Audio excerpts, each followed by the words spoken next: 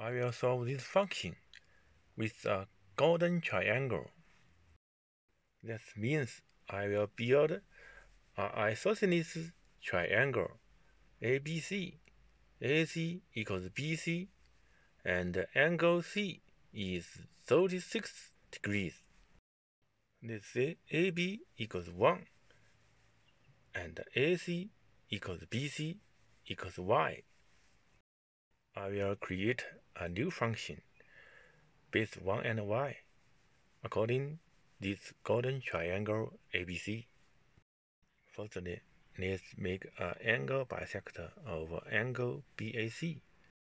We can get two angles of 36 degrees.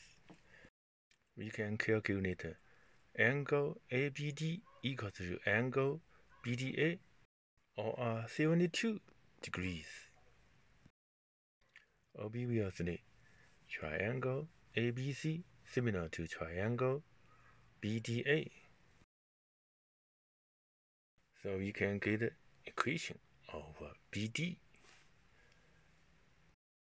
BD over AB equals AB over AC, means BD over 1 equals 1 over Y. So BD equals 1 over Y. Then let's focus on segment CD. CD equals BC minus BD equals Y minus 1 over Y. But if we double check the value of CD, CD have a lot of value in this diagram, because we can get CD equals AD, because triangle BDA and triangle ADC all are isosceles triangles. So we can get CD equals AB equals 1. Now let's check the original functions. The square root of x minus 1 over x have similar tone to y minus 1 over y. So now can we find a similar tone of square root of 1 minus 1 over x? Let's recall to the golden triangle. Through point D, make a parallel segment DE to AC. We can calculate AE equals ED equals DB equals 1 over Y. So EB equals AB minus AE equals 1 minus 1 over Y.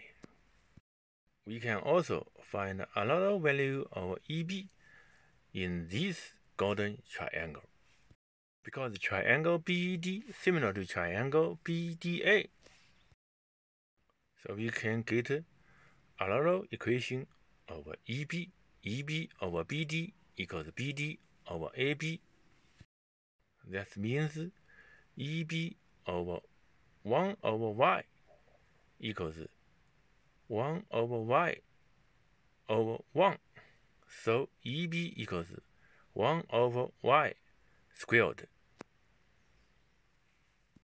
That means EB and CD have two different values, so we can get square root of them. Now we have find the value of segments in triangle ABC. EB and CD have to represent values. So let's check these two values.